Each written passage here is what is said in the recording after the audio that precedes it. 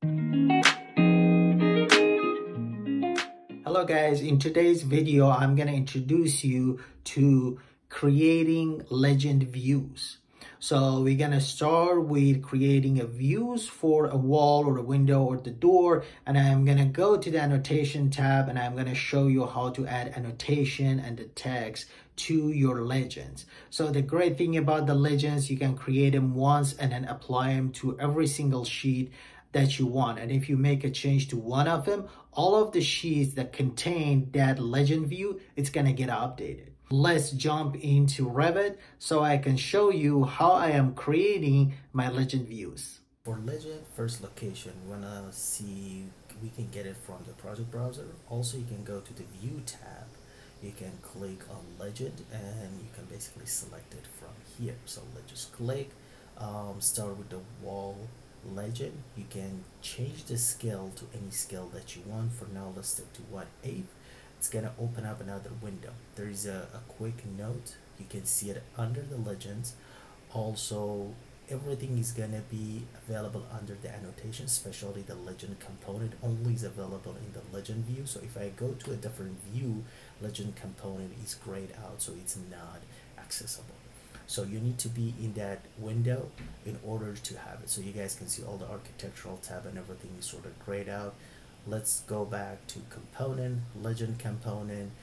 The families are here. These are the family coming from the Revit template. So basically you can start your legend even without starting your project. For now, basically doing the wall. For now, we're gonna put the wall over here. The view is gonna change, depends on what family you pick. So right now we're gonna use wall. I'm gonna do one of them for floor plan, and the next one I'm gonna change it to the section. Also, you can go down over here, you can change it to a shaded and also fine, so you're gonna see the layers. If the walls are thick, you can kind of turn on the thin lines so you can kind of be able to see the thin lines.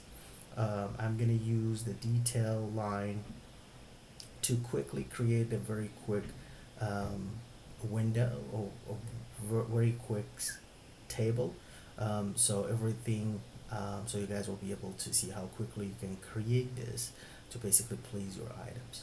A quick note over here is you can add the legend views to as many sheets as you want, and when you update one legend, all the sheets that contain that view legend is going to get updated.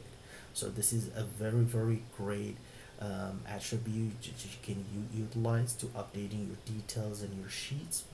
And then right now, as you can see, I'm just gonna go to annotation, adding some text to the table that I created. I'm basically showing that this is gonna be my plan view or the floor view, and the one next to it is gonna be the section view. And you can kind of select all of these annotations by edit type and basically create the annotation that you want and you want to use. And a quick note here, when you click on a text, the move tool is going to show up on the corner, and you can kind of grab it and move it to the side. You can also add any dimension that you want to this, and you can basically go from there. Let's just create another one. So this is the wall legend. Everything is going to be under this one. That's going to show all the details that we want for the wall legend. If you want to go to the legend, add a new one, you need to name it. Let's just do window. It's going to open up another tab for the view window legend. If you have like a different scale, different items, it's going to be the same process. Basically, you're going to have we did the walls. Let's just go down, pick it just the window. It's gonna be easy, but the reason that I'm doing this, I want to show you that under the view you have a different option here. So as we mentioned, that's gonna be a different option based on the family and everything that you pick. And right here for the host, if you click on it, you can see, let me just change this one to like 10 feet.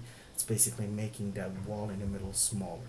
So that's kind of telling you what is the host that these family attached to. And this is going to be a great way for you to update the sheet, and adding details to one legend, it's going to be updated in all the sheets. Thank you guys for watching today's episode in learning legend views. If you like the content, please subscribe and leave a like, and let me know if you are using a different way to create your legend views. Thank you so much for watching. I'll see you in the next video.